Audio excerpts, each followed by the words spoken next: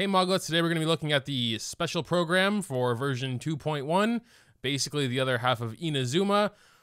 Maybe? Genshin, you're late. Well, that's pretty hilarious. They are streaming it over on Bilibili. It's Uni.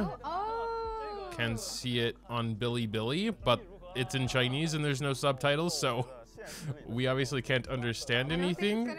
Genshin literally just forgot to start it on Twitch. It's so hilarious. I've literally lost sleep to catch this stream. And they're only streaming it on, well, a lot of people in her chat are saying the English one starts at 9:30, so I guess we're just gonna wait for that. Not what it says right here, Genshin. Just saying. They are now 31 minutes late. The emote-only chat is obviously not having it. Genshin, bro. This is the second time you're late now. Okay. I think it says they're live, but nothing is happening. And it says they're offline over here. It says live now. Floating world under the moonlight.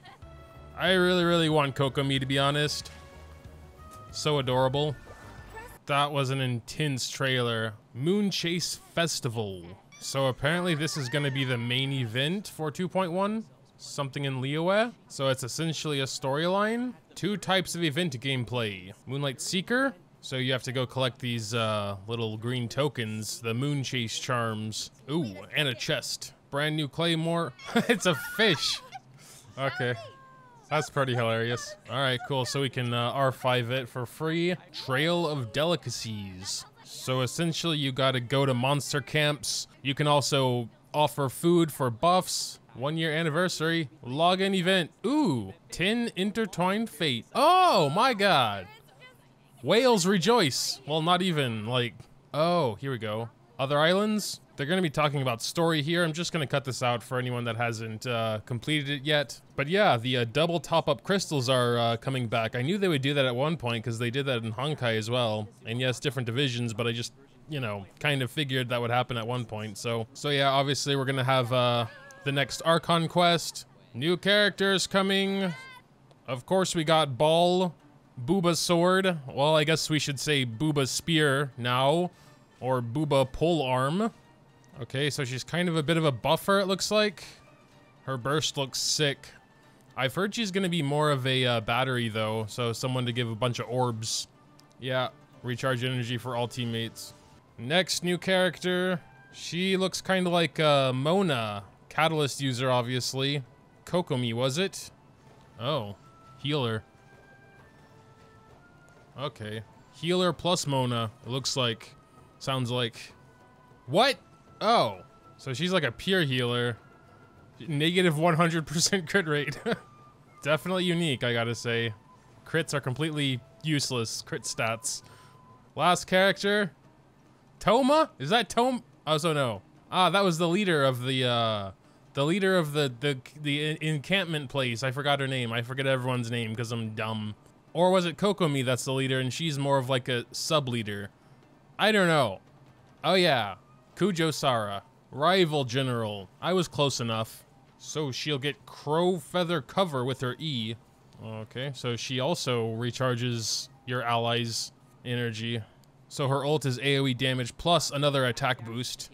Oh, okay. I thought Kokomi would be the 4-star. So Ball and Sara are coming together. And then yeah, 2 new 5-star weapons, engulfing lightning. That's the real Booba sword, I guess.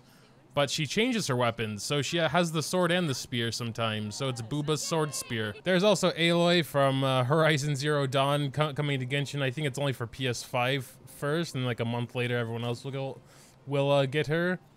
I thought this was a joke when I first heard it. It's obviously really cool. I just really wasn't expecting it. She's a cryo archer. Your party needs help. I'll do what I can. She sounds just like herself.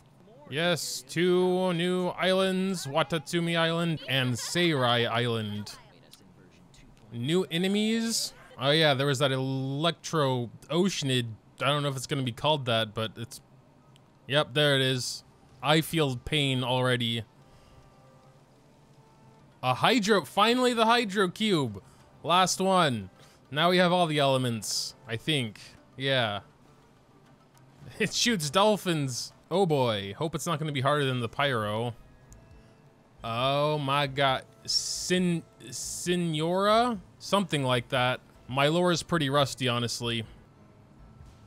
Jesus. That whip, though. Oh, she's gonna be a weekly boss. Pog. Fishing. Gotta craft bait. Different bait for different fish. And you can cast your net.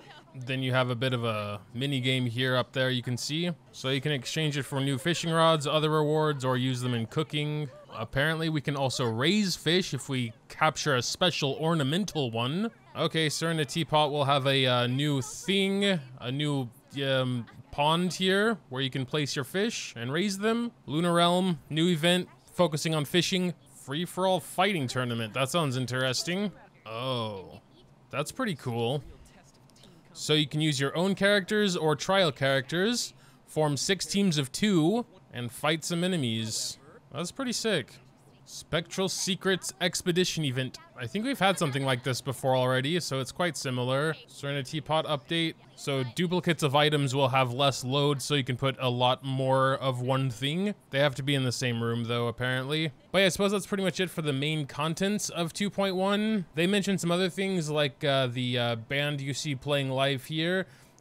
Doing like an online concert. Some kind of massive Paimon block where you can send in your message and have a chance to get it engraved on one of the blocks that make up a 6-foot tall Paimon. That'll be coming in some official news later. But yeah, that's pretty much it. Overall, really excited for this update, obviously. You know, new Inazuma Islands, new characters. But yeah, make sure to tell me what you think in the comments down below. Dropping a like on this video if you do enjoy is always greatly appreciated as well. Thanks, as always, for watching, and until next time.